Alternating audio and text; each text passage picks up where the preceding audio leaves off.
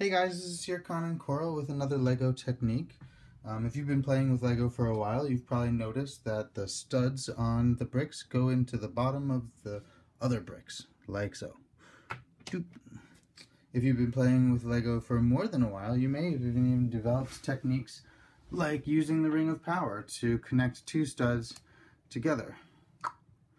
But today we're going to show how studs can actually connect to studs of their own accord just using the clutch power and the distance between them. So you'll need to start with a 2x2, anything really, it can be a brick or a plate, and 4 Travis bricks.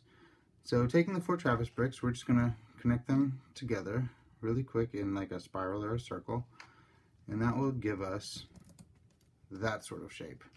This sort of shape is actually pretty annoying in general because you can see that it's not a 2x2 on top, and on the sides it's not a 2x1. So connecting to that is really difficult unless you're using 1x1 bricks or plates, in which case you'll also have the dark gray leaking through and pretty much cracks on all sides, which is cool when you're doing things like a turtle shell, which you'll see at the end.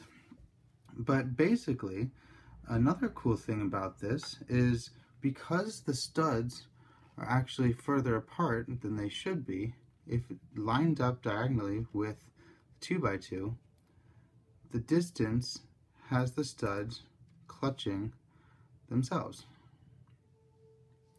You'd be surprised that this is actually a pretty strong grip and is very useful when considering and building a lot of MOCs. So try it out at home, tell me what you think, and yeah, look forward to seeing what you guys build with it.